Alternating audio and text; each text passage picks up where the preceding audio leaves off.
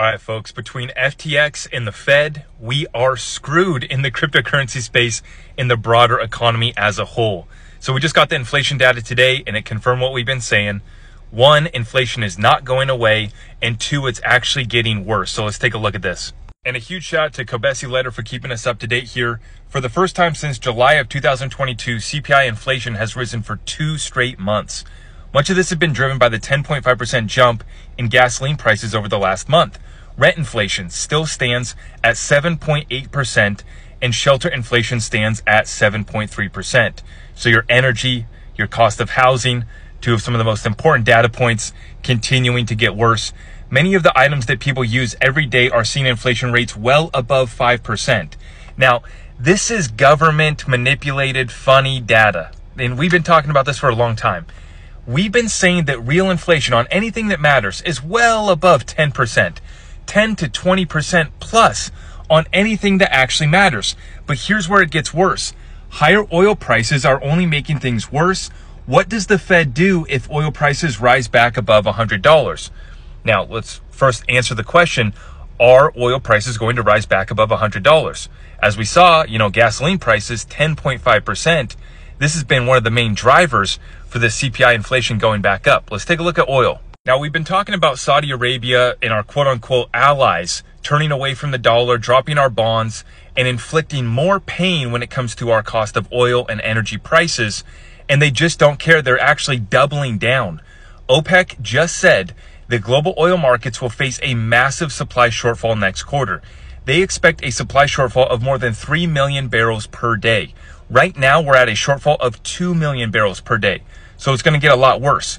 If OPEC is correct, it would result in the biggest inventory drawdown since 2007. Voluntary production cuts by OPEC members are removing 1.3 million additional barrels of oil supply every day. Higher oil prices are back, and the U.S. reserves are at record lows. Remember, Biden was trying to fill up our strategic petroleum reserve at $67 to $70 per barrel. We're well above 80. I think we're about to pass 90. I haven't checked the chart here today, but like Kobesi Letter said, we could be well on our way to above $100 per barrel. Now, as I started out by saying, between FTX and the Fed, we are screwed in the crypto space, but this is going to be a rug pull of the broader economy here in America. So the Fed is going to be forced to raise rates once again. I expect them to raise another 25 basis points at their meeting next week. We're going to get to hear from Jerome Powell and see what their decision is. I think that there's no chance that they don't raise once again because we have inflation returning, and the core CPI, the Fed's preferred inflation gauge, is well above 2%. It actually was down, but it is still well above 4%. And that's the target 2% inflation that they're trying to achieve. They're nowhere close. And then I just recorded another video how FTX has $3.4 billion worth of crypto to dump on us. So it's not looking good for the crypto bros, myself included. But that's fine. We're going to take advantage of that opportunity to continue picking up the suppressed assets. And if gold and silver want to stay suppressed as well, we'll be picking up and taking a look at that as well. For the broader economy as a whole, we've been talking about how we are in a recession. We've been in a recession since last year.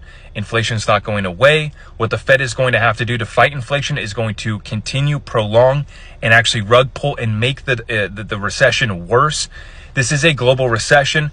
The problem with this commodity and currency war is that all America has is the fiat reserve currency, the fiat funny money that folks have been willing to take, been willing to accept, and been willing to take and trade, settle, and actually store value in our bonds. That's not the case anymore. So Saudi Arabia, a member of OPEC, is dropping our dollar, dropping our bonds, and they're cutting oil production, inflicting more pain on the United States. This is all part of a great plan here, a great reset, and I hope that you guys are prepared to have a plan. We've been dropping all of the information on what I've been doing, what our community is doing. If you're looking to get tapped in, it's all at my website, ZachRichter.com. God bless all of you guys. We'll see you in the next one.